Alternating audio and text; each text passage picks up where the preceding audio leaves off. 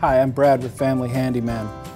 Today I'm going to show you how a toilet operates so that when you do have problems, you'll be better able to diagnose what's happening. So let me show you how a toilet works.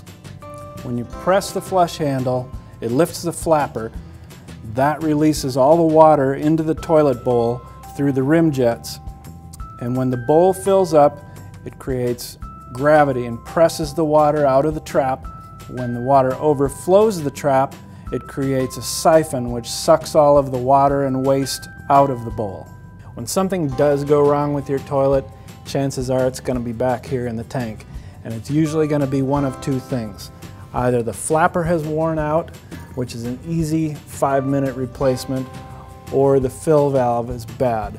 And that's a little bit more complex than the flapper, but you can have it done in less than half an hour.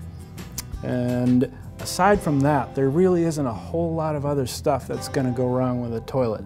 But for everything you could possibly want to know about toilets, check us out at familyhandyman.com.